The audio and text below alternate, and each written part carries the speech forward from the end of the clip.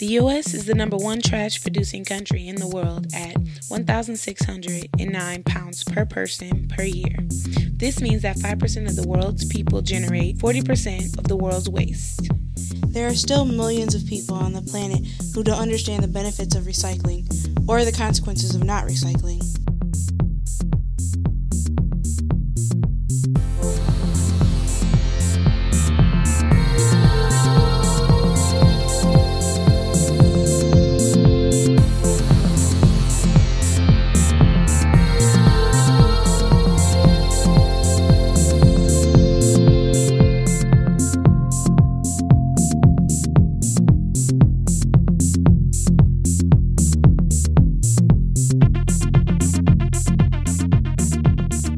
We're trying to do our part by educating and building awareness of the benefits of recycling here in Grand Rapids. Every year, Americans use approximately 1 billion shopping bags, creating 300,000 tons of landfill waste. The average office worker uses 10,000 sheets of office paper each year. That's 4 million tons of office paper used annually. And it's like sad that there's so much stuff there that we can recycle instead of just throwing it in the ground, and wasting up space that could be used for other things. When you see all of the trash, it was like so many bottles and plastic bags and paper and all kinds of like that could have been recycled. And it's sad to know that like humans, how we treat the earth and stuff. To start our recycling campaign, we first need to educate ourselves. In order to get the word out globally, we must first start locally. To start our campaign, we spoke to students and staff at Central, Creston, and Union High Schools to see what their current recycling programs were like. I don't really recycle here. Every day, I usually have like a cup of coffee in the morning or something, and most of the time, I put it in my locker and I'll bring it home with me when I leave, and it just be in my bin at home. So. Yeah, we do recycle actually in my home, and we recently started to recycle when we moved to our new house, and we actually found that like it saves us a lot of money like on the trash bags. So like most of our garbage is recycling. So like it's just way cheaper to recycle.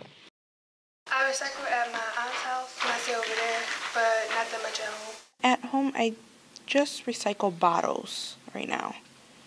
And at school, bottles, we don't really just recycle paper. Availability is the biggest problem of recycling in this school. I do have a recycling bin in my office, also in the cafeteria, but only when I see the boxes presents, I do try to recycle. We discovered there are no official recycling programs. However, individual classrooms work together to run smaller recycling programs within their school. Right now we do have a group of students that collect recycling papers from all the classrooms. I do believe cafeteria staff does the recycling in the cafeteria. I do know that our robotics team wants to start a cycling program. They have come to me and asked me about that, so I think I will be working with them as well. Mostly now we recycle office paper and cardboard is what we do mostly. What could students do to help increase the amount of recycling done at school? I think leading by example, actually recycling themselves. So when you see the recycling cans or the plastic, they make sure that they recycle in those areas. I care about the environment, and I've really stressed it to my own kids and my wife. Something we do. As a matter of fact, in my back room, I have a bag of recycling. So whenever I drink water or pop that's not, there's not a deposit on there, I put in that bag and I take it home to recycle. Do you think students should recycle here at Union and at home? I do. I think it'll help our environment, and it'll keep it around longer for generations to come. Before our class, there was no paper recycling in the building at all. Everyone threw everything away, all paper, and I couldn't believe that. I mean, schools produce a ton of paper. Our students now at school are in charge of supplying classrooms with boxes and then picking up weekly.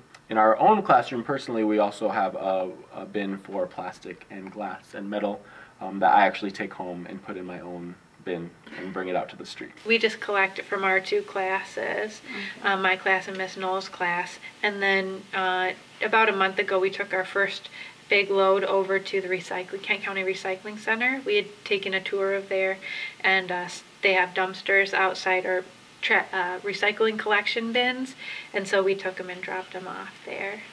How do you feel about recycling?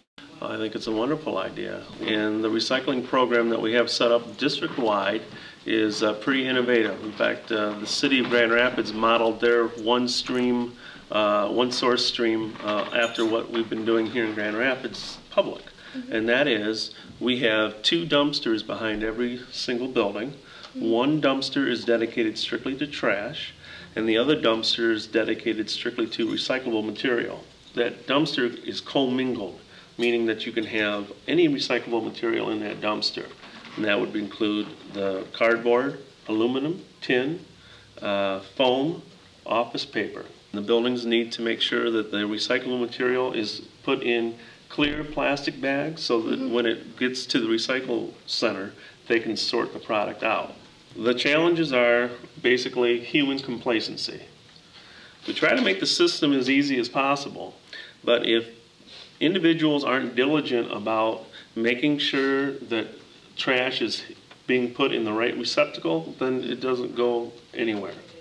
In the cafeteria, if students aren't putting their milk containers, their empty milk containers in the blue recycle bin, if they are taking, in the elementary buildings, if they got the white foam tray, the kids aren't knocking the food off of it and stacking it properly and putting it in the proper receptacle, it doesn't happen.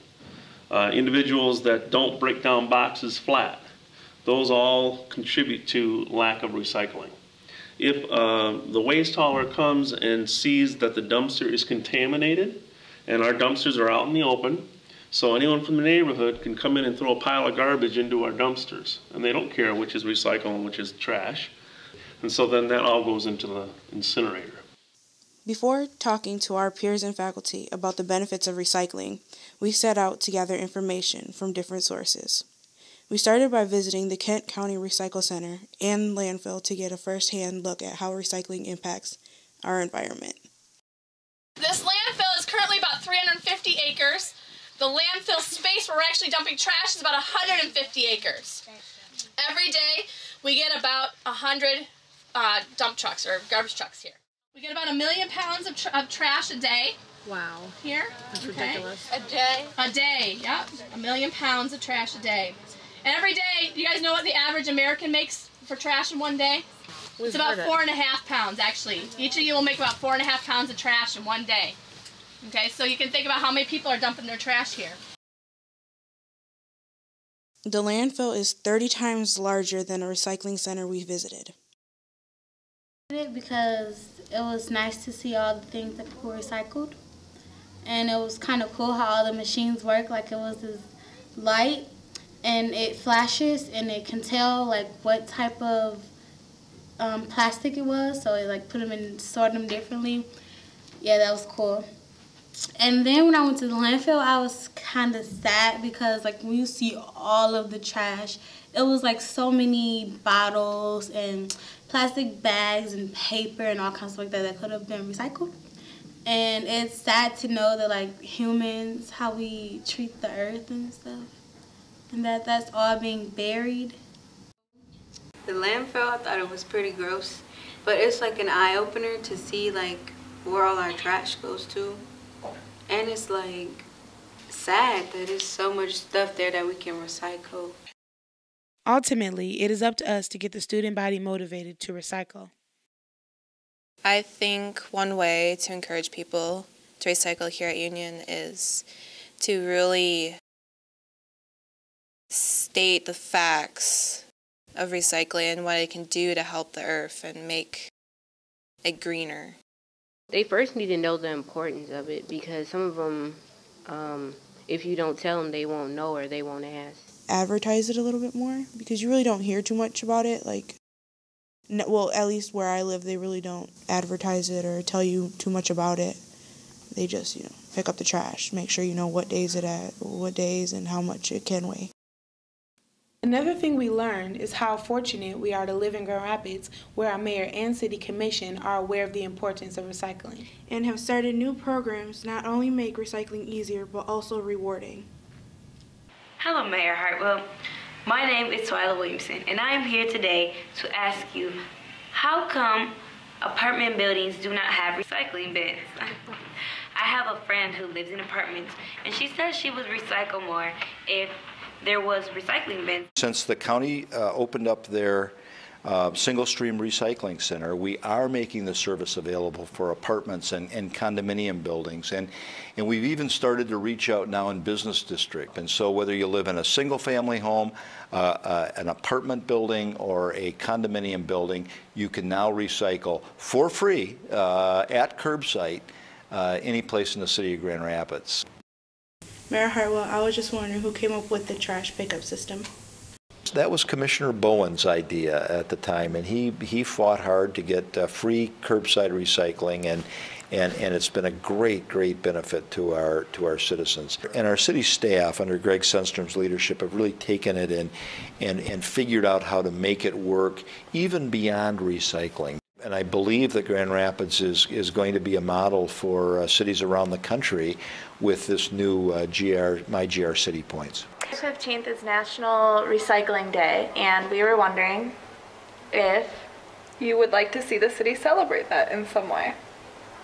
I sure hope so. We are all about recycling. In fact, I got the map from James Hurt, our Department of Public Works director, that shows precinct by precinct in Grand Rapids the increase in recycling since the advent of the county's single stream, since we put the carts out.